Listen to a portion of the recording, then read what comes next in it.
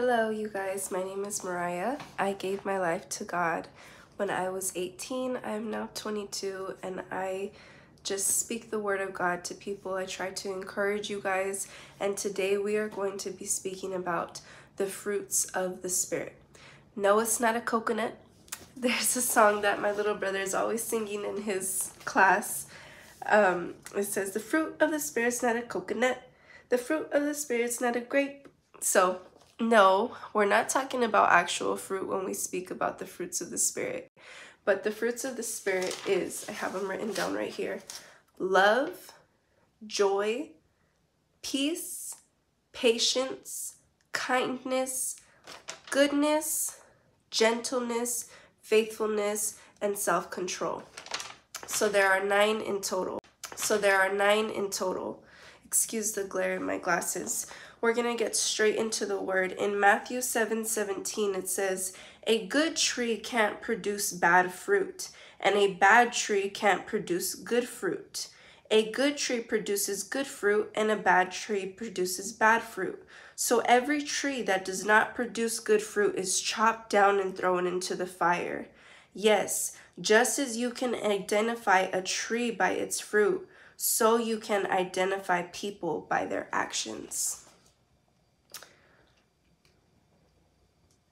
Paul was the first one to mention the fruits of the Spirit in Galatians. We all know that fruit takes a little while to produce. It takes a long time. A fruit tree, if it's starting from a seed, it has to grow from just a seed into the roots, a little sprout, and then it becomes a tree, and eventually it yields its fruit. So this is something that if you just gave your life to God, I'm so happy that you're watching this video. If this is something that maybe you've never heard of or don't really understand, I want to give clarity on this topic. The fruit of the Spirit is something that grows over time. It's not a destination, it is a journey, as somebody that I watch on YouTube said.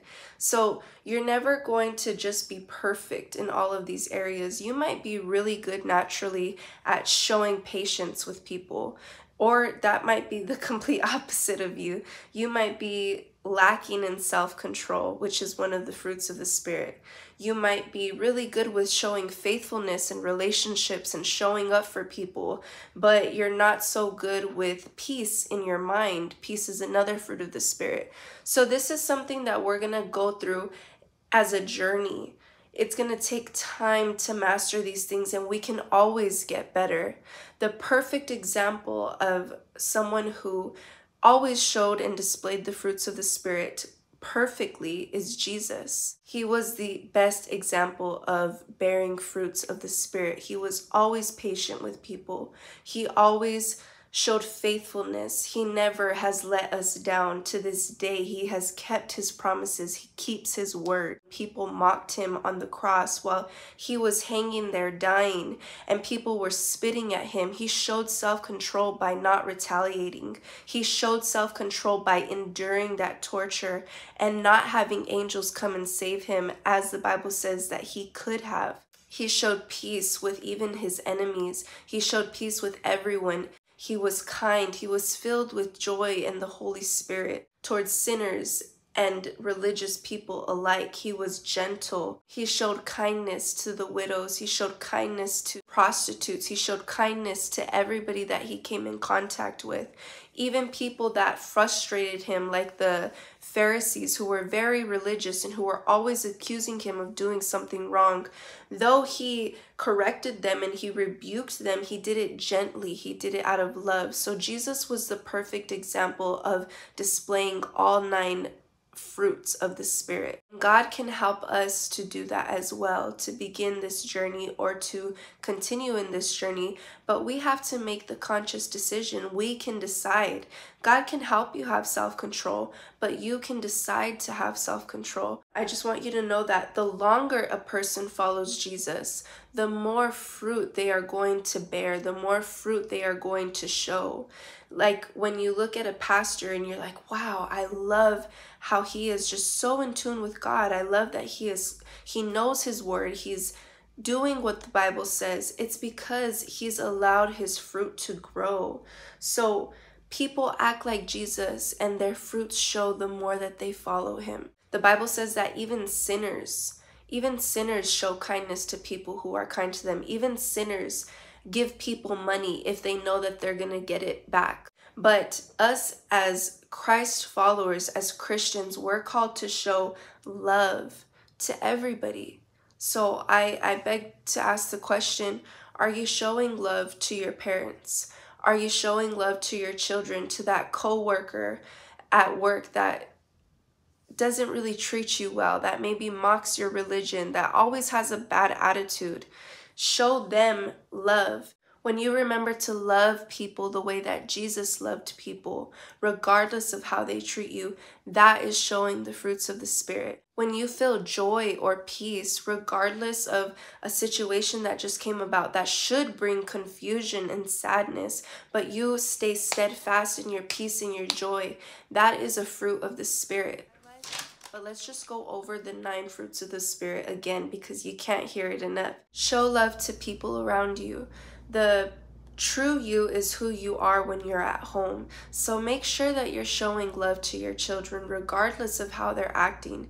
If they're being rebellious or if they're being good, if they're listening or not listening, if your spouse is being kind to you or being harsh with you, if your family members are acting out because maybe they're not saved, regardless, show them love. That is the first fruit of the Spirit, and I think it's because you need love for the rest of the fruits of the Spirit. You need it for all 9.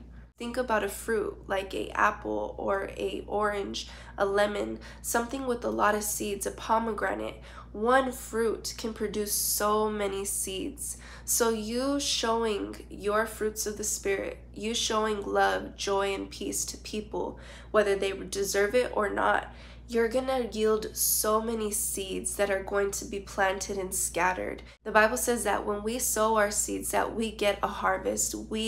If we endure, it's not always easy to do this, beloved, but it is always good. It is always worth it. In Galatians 6:9, it says, "So let's not get tired of doing what is good.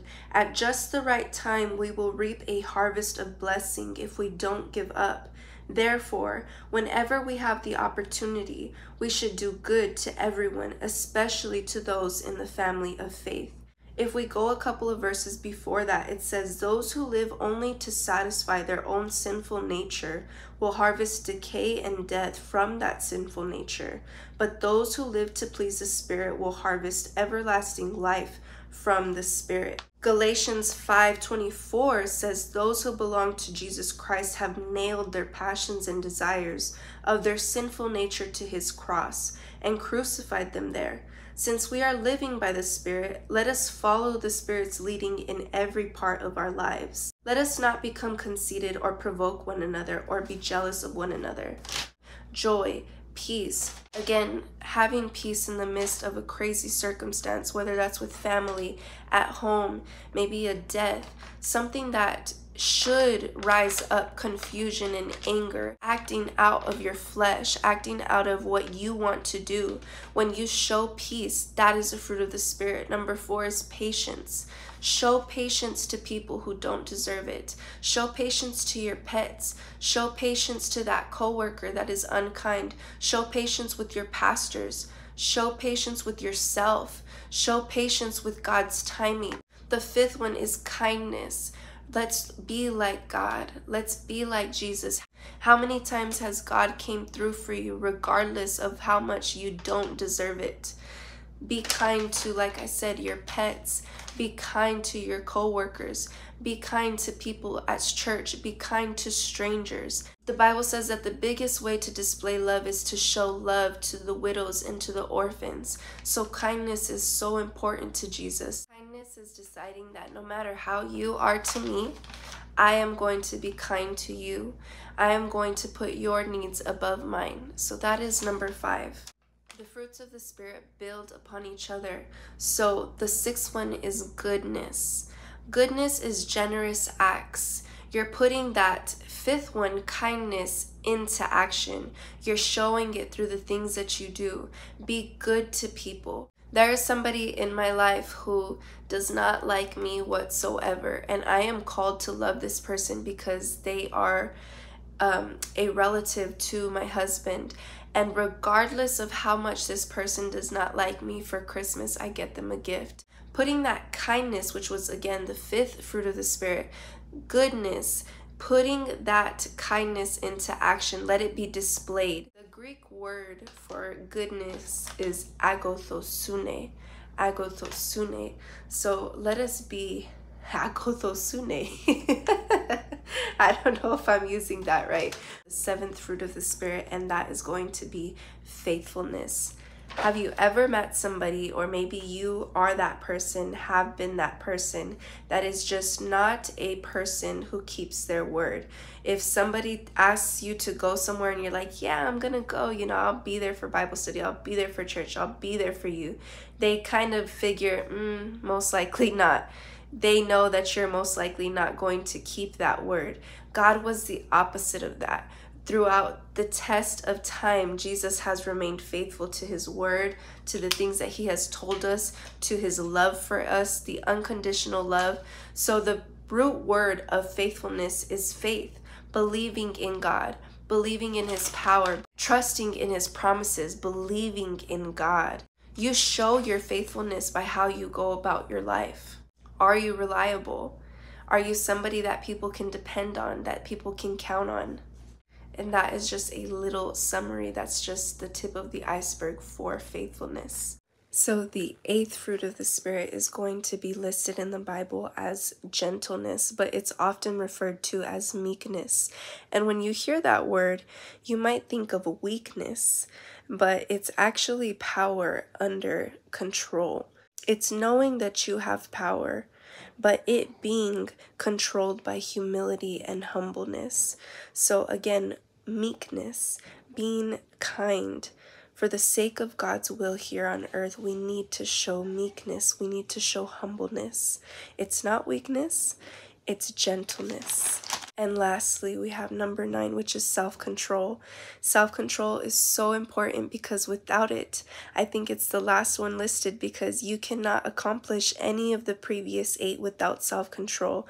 You can't show love to people who don't deserve it without self-control. You can't show patience to people and your kids without self-control. Your husband, friends, family who are unkind. You can't show gentleness without self-control. You can't show faithfulness and showing up for other people without self-control. Disciplining your time, dedicating your time, you need self-control. And again, Jesus was the perfect display of all of these things. He had self-control, and he shows it to us every single day by simply not giving us the punishments that we deserve for the sins that we commit, for the ways that we hurt him. He has so much self-control. So if you want me to pray over you to begin to display these things in your walk with God, whether it just started or you've been walking with him for a while and you just want more fruit to be produced, then let me go ahead and pray for you. Definitely make sure to check out the video that I just posted, because I pray that you can bear much fruit, fruits of the Spirit. I hope that this helped you to understand this topic. And if you have any questions concerning your faith or walk with God, definitely leave it down below so that I can make a video on it or leave you a response. And remember that God will make it all work together. God makes everything work together for those that love him. So trust in that. And until next time, love you guys.